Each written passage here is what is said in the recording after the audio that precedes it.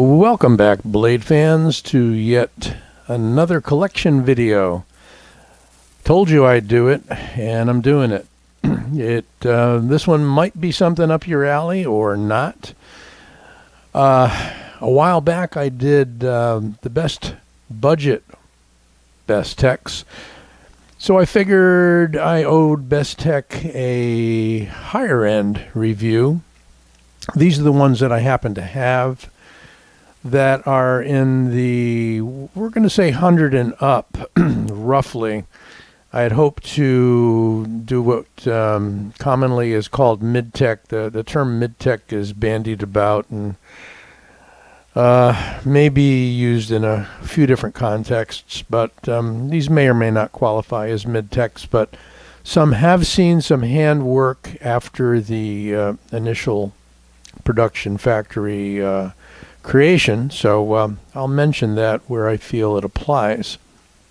Okay, so we've got 5 blades here. They're all exquisite examples of Bestech's workmanship. Bestech, as you know, makes a full range of knives from like $45 and up. They're all solid contenders. These, again, are on the fancier side. So we're going to start with one that's pretty fancy looking.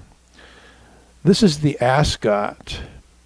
And although the Ascot comes in at around 110, I believe, it is just, it really looks and feels like a knife that's like $250, $300. It's 14C 28N. It is a kind of a trailing point, I don't know, what would you call it, straight back utility type blade with a really nice belly and a hell of an edge. Really nice satin finish on the blade. And you have a very interesting and compelling combination of burlwood and carbon fiber, and you don't often see that. You know, you'll see G10 with carbon fiber, maybe you'll see some other types, maybe you'll see solid aluminum with carbon fiber, but this is just a beautiful knife, and I've shown it before. There are reviews on each of these blades individually, so should you need to have the specs and whatnot, please go out there, take a look. I will tell you that this is a larger knife, coming up on like 3 3/4. Beautiful standoff brass, pivot surround, really nice carbon fiber, wide open construction with a couple pillars out at the back, barrel spacers, whatever you like to call them. Exquisite, I meant to say exquisite, drop shot action. Just a fantastic action, pretty much out of the box on this one. You can use this all day long for utility purposes, EDC, what have you. Has a titanium clip and is a hidden liner. Nicely done. Nice relief. Just all the way around. You could call that a gentleman's knife. You could call it a working knife. You got file-like effective jimping on the back of the blade. Just a sweet, sweet combination of working knife and a fancy showpiece for 110 bucks. Next up, let's just go from the top down. The Shodan, a creation, a design, that is, design creation by Todd Knife and Tool Company. There's their logo on the pivot. This is designed as a tactical knife, tactical / EDC. Comes in about 4 different flavors. This one is natural titanium on one side and carbon fiber, solid carbon fiber on the other side. The use on their designs, Todd Knife and Tool, that is, of that pronounced forward choil. It's probably one of the most usable blade choils going on production knives. They did not elect to use a sharpening choil. So for those of you that like a sharpening choil, you're going to complain. But I find that although I haven't sharpened this yet, no need to, you can start right there and you should be able to, without dinging that choil area, you should be able to get a good edge on that. Lots going on this one. It is a flipper, and it is a thumb opener. Pretty good detent on it, so you can't exactly, it's difficult to roll out, let's say. You've got a fuller there, which can easily, unless you're me, be used with a middle finger flick. Solid knife. At least a 4mm blade stock on that. Again, I've got the specs out on the individual reviews. Although it looks a little weird in space age, and it's got a little bit of that Strider-esque handle going on, it's different in many ways from a Strider knife, as far as I know. And I think I've only had some Striders that are basically production copies. Choke up ability, just amazing. Spear point, single edge. Look at that blade profile. Effective, very effective jimping up here. There's so many ways you can hold this.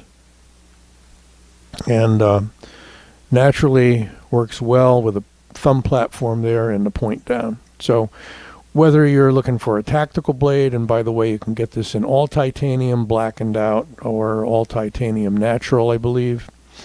I happen to like carbon fiber, which is why I got this model. So there you go. That is the Shodan. These are coming in around 2.5 or so. And I'm assuming they're still being made. Some of these knives purchases go back a year, year and a half. So one more by Todd Knife and Tool, the Malware. Extremely light, maybe in like the 3.5 ounce category, I believe. Carbon fiber, blackened titanium, brass anodized titanium clip. This is certainly, if you look at it, what many reviewers call stabby pokey. Oh yeah. I mean, that's a point that just doesn't stop. And yet, you've got your utility choke up. You've got your effective jimping. It is a long knife with a 3 3/4-ish blade. Every time I mention a measurement, I'm compelled to, yeah, it's like 3 7/8. I'm compelled to pull out the tape measure, prove my point. Notice these 3 holes. That's sort of a trademark with Todd Knife and Tool. And you'll see it there. And they're actually polished on the Shodan on the other side.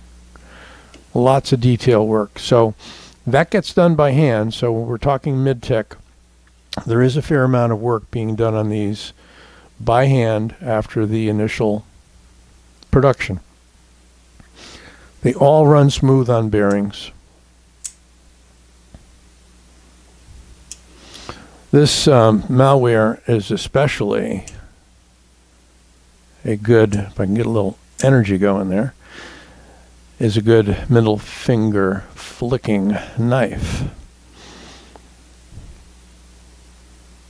So if you like your long, slender, pointy knives, I think this is for you.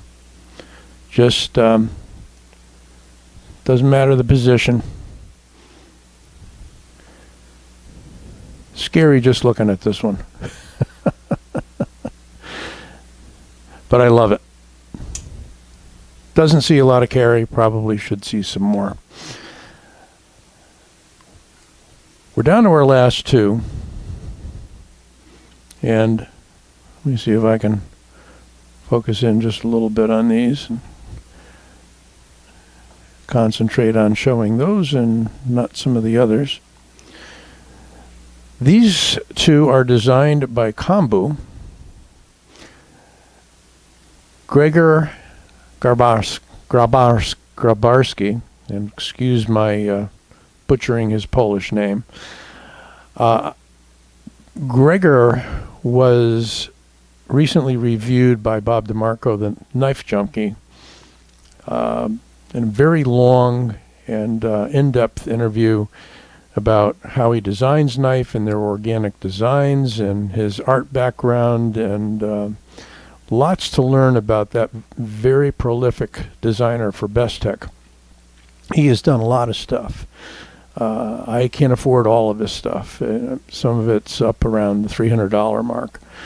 So I do have these two. First one I got ever by Kombu Design is the Irida. And I believe that is the name of a flower, believe it or not.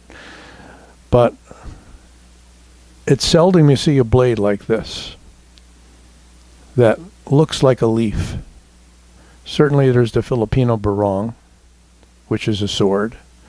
But here, and this comes in a lot of different handle flavors, by the way, look at the 3D milling and the layering of red G10 with black carbon fiber. And that's not an overlay. This is actually layered layers of carbon fiber and red G10 or burgundy G10, whatever.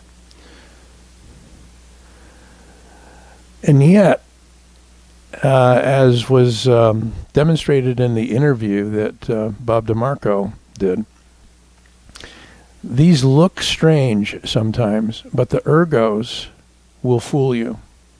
This is a very comfortable knife, even with all that mill work, that 3D milling on the sides of the handle.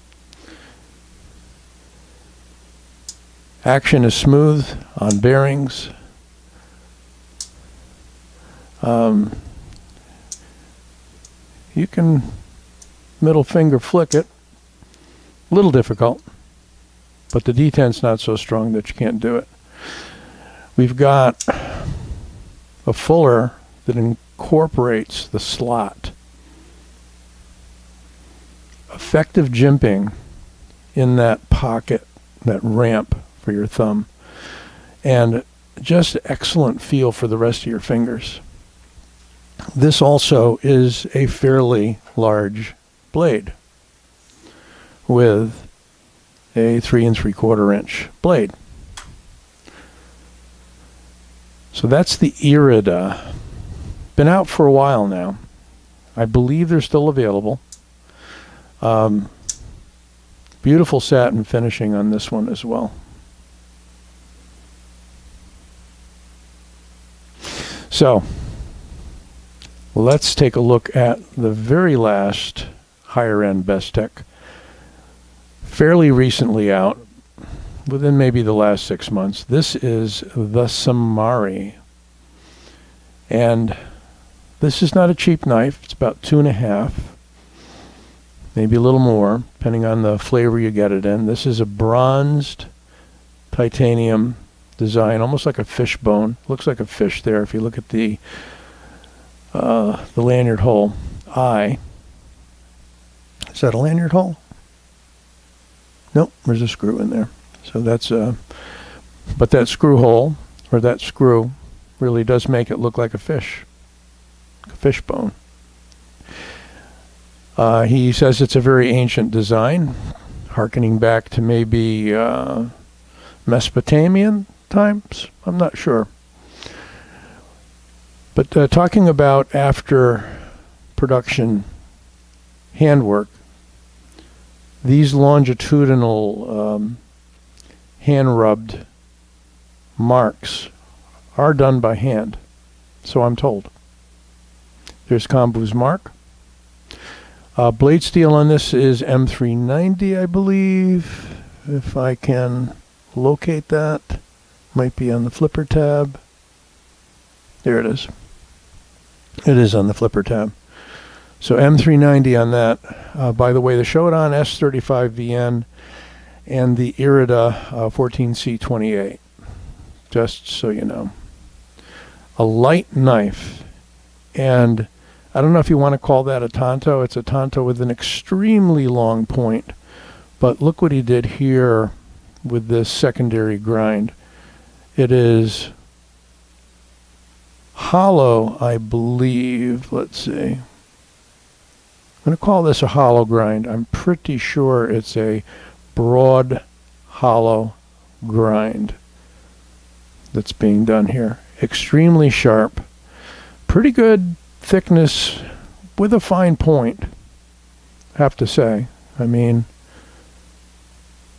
there's plenty of meat there, certainly thinner points. Whether you'd EDC this and put it through some rough use, I'm not sure. I'd say it's more meant to be kind of an art piece. Look at that interesting pattern on the backspacer. As I said, all titanium handle, M390 blade, definitely upper class in terms of production knives. And that beautiful, beautiful satin finish following the line of the blade. So that is the Samari by Bestechs, designed by Kombu. The Irida, designed by Kombu. The Shodan, designed by Todd Knife and Tool. The Malware by Todd Knife and Tool.